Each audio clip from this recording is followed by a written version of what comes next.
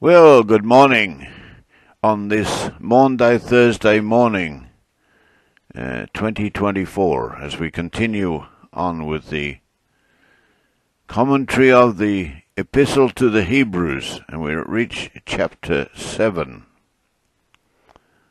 The title of chapter 7 is Jesus a Priest Forever of the Order of Melchizedek. For this Melchizedek, the king of Salem, priest of the Most High God, who met Abram returning from the slaughter of the kings and blessed him. Now in some of your Bibles it will say here, Abraham, but at this stage in his life, Abraham was still Abram.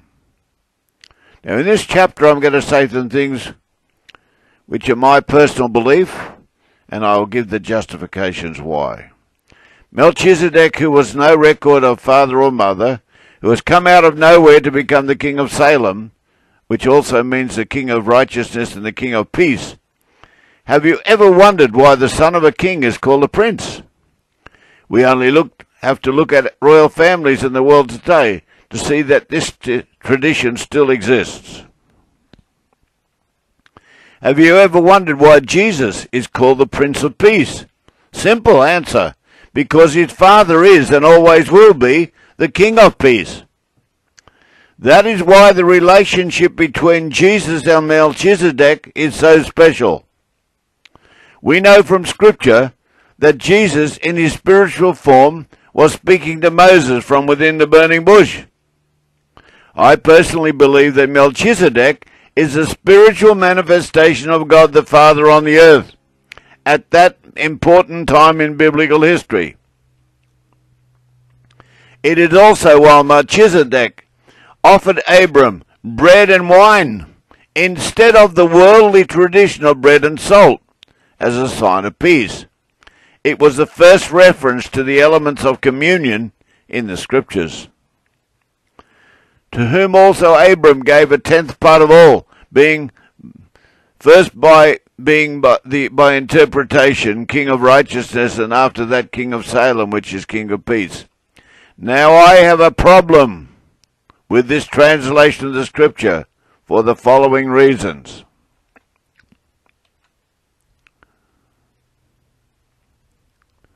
And I want you to go back and check this against the Scripture. Don't just believe what I'm saying, check it against the Scriptures. As recorded in Genesis chapter 14, verse 12, in the Old King James Bible, at this time in his life, his name was still Abram. So it should be written as Abram, not Abraham. God hasn't changed his name yet. And for that same reason, God can't change the words to mean something that they are not. In Genesis 14, verse 20, it states clearly that Abram gave him tithes of all. Now, nowhere before this time in Scripture does it state that people were required to give 1/10 of their harvest or their produce as a mandatory offering for God. Neither Cain nor Abel gave 1/10 as an offering to God. One gave a sheep and the other gave some vegetables. It was never determined in Scripture that it was a tenth. The tenth was not mentioned in Scripture until Genesis 28, verse 2, at the time of Jacob and Esau's birth. Abraham died when they were both 15 years of age. He was still alive when they were born. When you look up a dictionary, you read the definition of a tithe as 1/10 of one's harvest or income, given to support the synagogue or the church. Well, back at that time of Abram, there were no synagogues and there were no churches. This definition is not valid at this time in history when referring to Melchizedek and Abram. The translators have tried to impose a later historical fact on an earlier scriptural history, and this is wrong.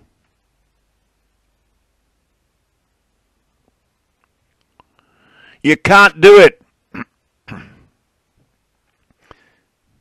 if it was possible, then Jesus being a high priest, you could say then, because Jesus as a high priest can save all people through his blood, then it was logical to also transfer that back and say, well, the high priest in the Old Covenant could do the same. It's not right. And in this chapter we see it's definitely not right. Without father or mother, that is, without descendants, neither beginning of days nor end of life, be made like unto the Son of God, abides a priest continually. This statement confirms my previous statement where I believe that Melchizedek was God the Father on the earth as follows. He had no father nor mother, because before time and space existed, God the Father already was. Number 2, he had no record of birth nor of death, because God the Father will never die.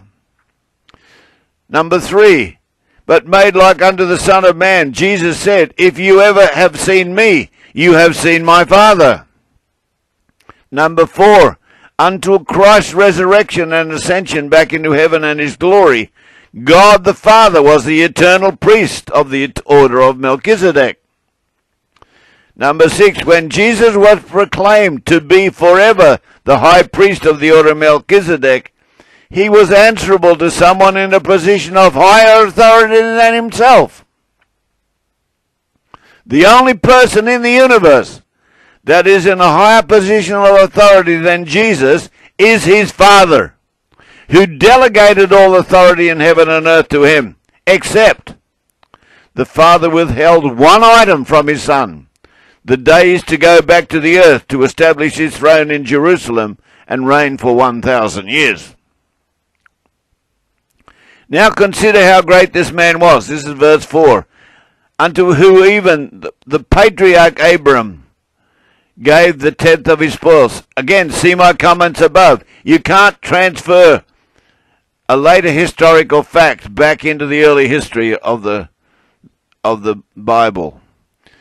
Verse 5 is a command. And verily, they that are the sons of Levi, who receive the office of the priesthood, have a commandment to take tithes. When was the Levites established? After the birth. Way after this event took place. And when did they get the commandment to be the priests? After Moses had brought them out of Egypt and received the 10 Commandments at Mount Sinai. So I'll read that again. It's a commandment, and verily they are the sons of Levi who receive the office of the priesthood, have a commandment to take tithes of the people according to the law. Was the law given at the time of Abram? No. He was living under grace. That is of their brethren, though they came out of the loins of Abraham. The Levites, the descendants of Aaron, who are ordained into the office of the priesthood, have a commandment from God, as per the law given to Moses, that requires that the whole nation of Israel, outside of the tribe of Levi, must pay a tithe to the Levites, being 10% of the growth of their harvest, twice in every 7-year cycle. Now, I want you to get this in the head. I'll just repeat it again. They were commanded by the law to bring 10% of the gross of their harvest twice in every 7-year cycle. Not every Sunday. Number 1, the first tithe of 10% shall be paid after the harvest in the 3rd year, and this tithe shall be 10% of the gross of the harvest for years 1 to 3 inclusive. The second tithe of 10% shall be paid after the harvest in the 6th year, and this tithe shall be 10% of the gross of the harvest for years 4 to 6 inclusive. This tithe was primarily for the maintenance of the temple and to be used by the Levite priests to sustain their families, because they were forbidden from owning land. As per the law, no planting was allowed in the 7th year, as the land is to remain fallow. It is permitted to harvest any grain that comes up by itself in the 7th year, but no tithe is required from this harvest, because this is God's blessing to the nation. This was the reason that Israel was punished for 490 years, because for the 70 years that they were in captivity in Babylon, they disobeyed the laws of Moses and planted and reaped a harvest for the 7th year of every year that they were in captivity. 7 times 70 equals 490 years. Now, every time that a Jew goes to the temple, or after 70 AD to the synagogue, they were to make a free will offering at the entrance gate of the temple. Now, if they went to the temple 6 days a week, they had to make an offering 6 days a week. It was a free will offering. They had a choice. It could be as small or as large as they were prompted to give. There is no scripture which states that a person must make a tithe to the synagogue or to the church every Sunday. Sadly, that has been introduced by the secular traditions of denominations. It is supposed to be a free will offering. But he whose descent is not counted from them that received tithes of Abraham, and blessed him that had the promises. Firstly, Melchizedek was not a relative of Abraham, but still Abraham gave him a tithe. Melchizedek blessed Abraham. A person gives a blessing is greater than the person who receives it. So we know that Melchizedek was greater than Abraham. And without all contradiction, the lesser is blessed of the better. And here men that die receive tithes, but there he receives them of whom it was witnessed that he lives. The Jewish people, though mortal, receive tithes, but we are told that Melchizedek lives on. He never dies. Who's the only people who never die? The Father and the Son, and all of us if we're selected to go to heaven. And as I might say, Levi also, who received tithes, paid tithes in Abram.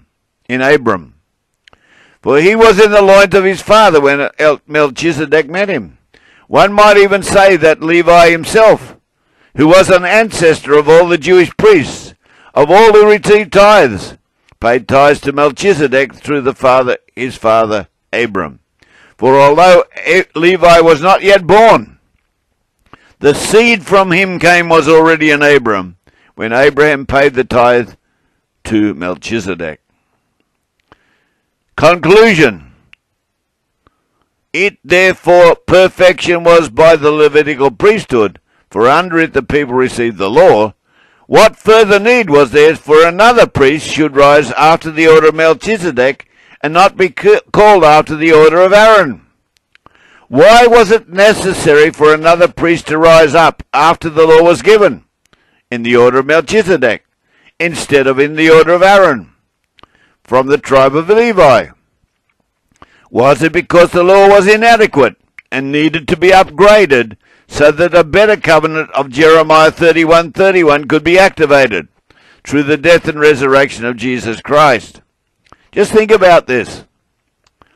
If the law which was given to Moses was good enough, why did God have to prophesy through Jeremiah chapter 31:31 that he needed to give you a new and better law? Why? Because the old one wasn't good enough.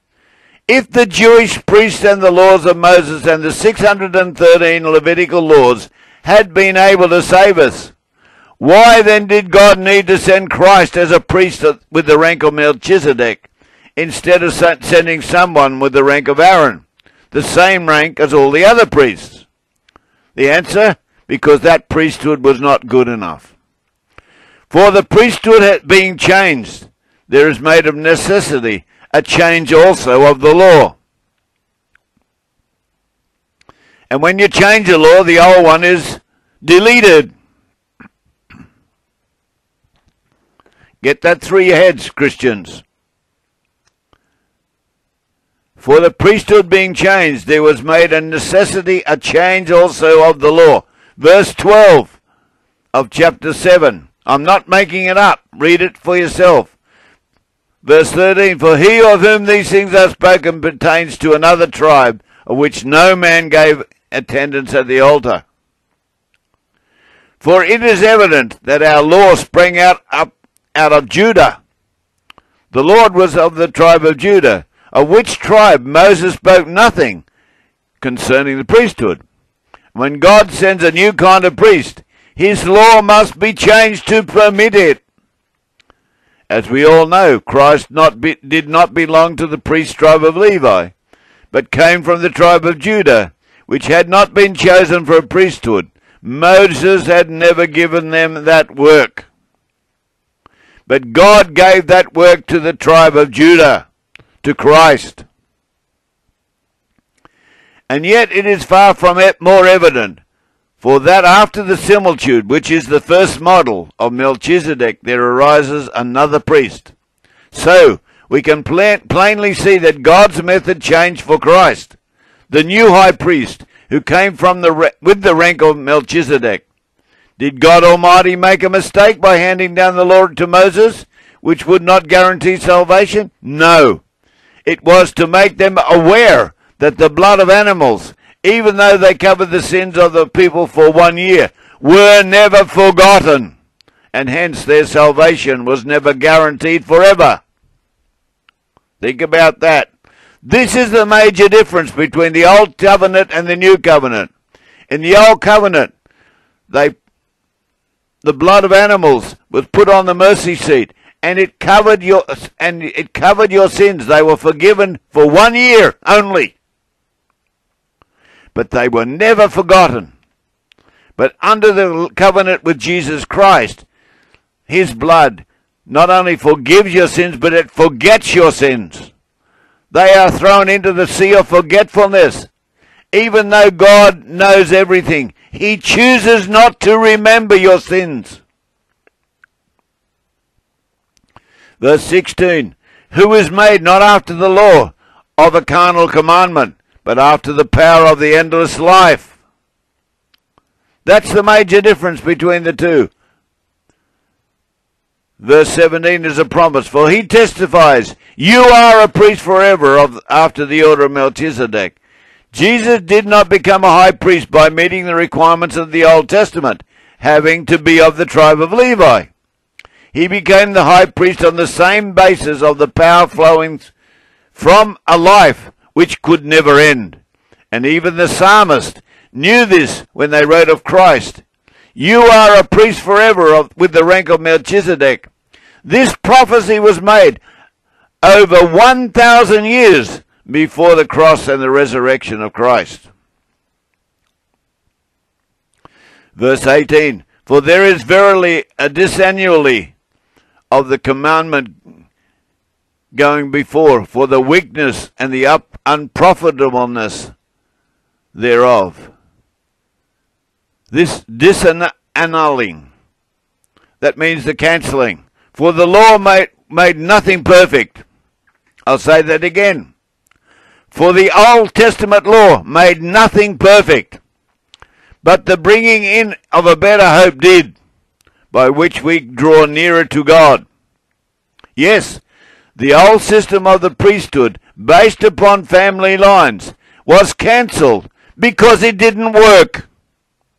It was weak and useless for saving people. Do you realize that it was impossible to be saved under the Old Testament priesthood? It never made anyone really right with God. But now we have a better hope, for through the blood of Christ we are made acceptable to God, and now we may draw near and be reconciled to him. Verse 20, and inasmuch as not without an oath he was made a priest. Promise.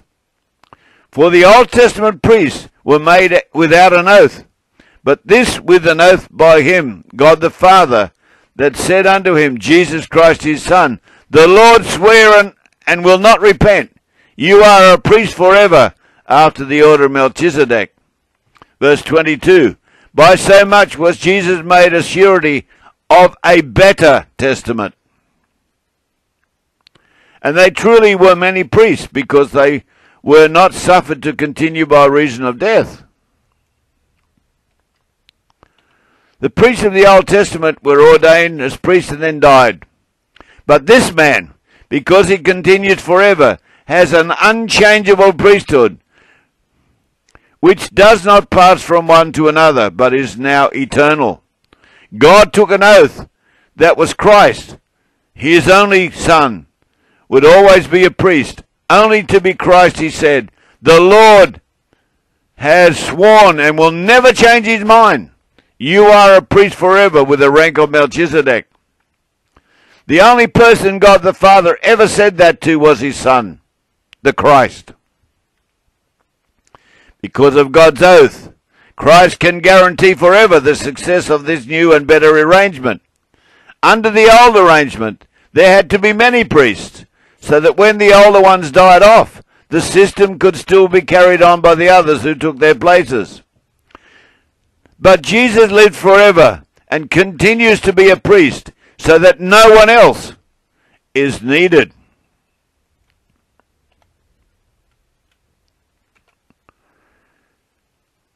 Verse 25, wherefore he is able also to save them to the uttermost that come unto God by him, seeing that he lives to make intercession for them. Because Jesus Christ is our intercessor and our advocate as the high priest in the courtrooms of heaven, he can save all who come to him through his own blood offered on the mercy seat in heaven, made in the heavenly temple, not made by human hands. For such a high priest became us, who is holy, harmless, undefiled, separate from sinners, and made higher than the heavens. Jesus is therefore exactly the high priest we need, for he is eternally holy and blameless. Even though he took the sins of the world upon himself, he is unstained by sin, undefiled by sinners, and to him has been given a place of honor in heaven. None of the other worldly priests were given that honor. Who needs not daily, as these priests did, of the old arrangement, they needed to offer up a sacrifice, first for their own sins, and then for the people's. For this he did once, when he offered up himself. The high priest of the old covenant needed to offer up regular sacrifices, firstly for his own sins and then for the sins of the people of Israel. But Jesus did it once, for all time, when he willingly offered up himself on the cross at Golgotha. Verse 28, for the law makes men high priests, which have infirmity. They ain't perfect. But the word of the oath, which was since the law, makes the Son who is consecrated forevermore. For the people who were made high priests under the Old Testament law were not perfect, and the Old Testament law did not make them perfect.